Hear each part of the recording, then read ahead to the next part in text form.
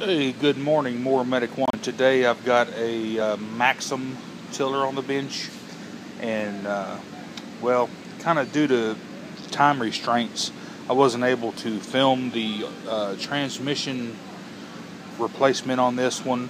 However, it's just straightforward. It's just 3 bolts, 1, 2, 3, and the transmission just slides right out of the frame, and then you slide the new one in.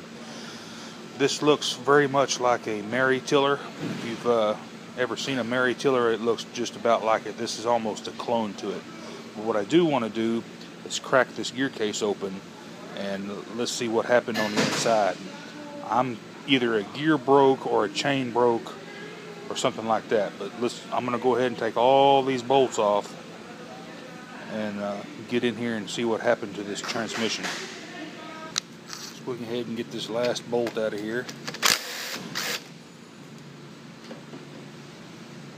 We'll start splitting the case open.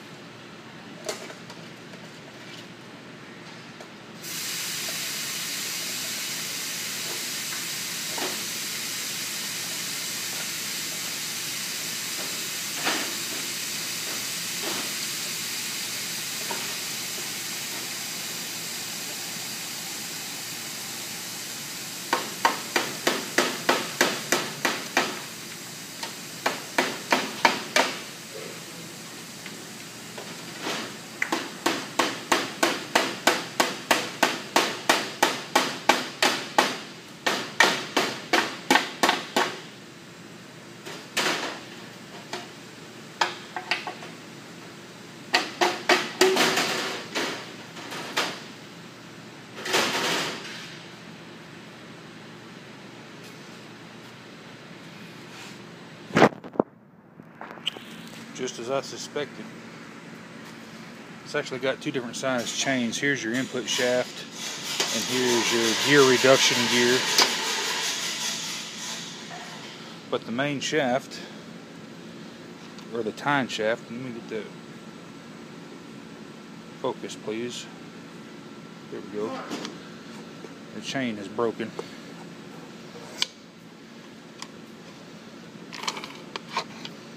And something else I saw, when the chain broke, it actually sliced open this gear case right there. And somebody has gone in here at one time or another. Where is it?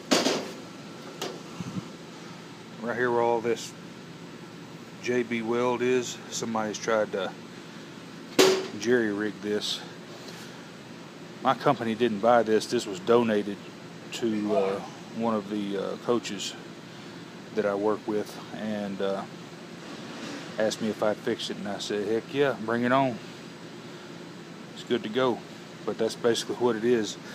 I opted to buy a new gear case due to it having a big huge slice right here and a broken chain. So if you have any questions about this, let me know. More Medic One.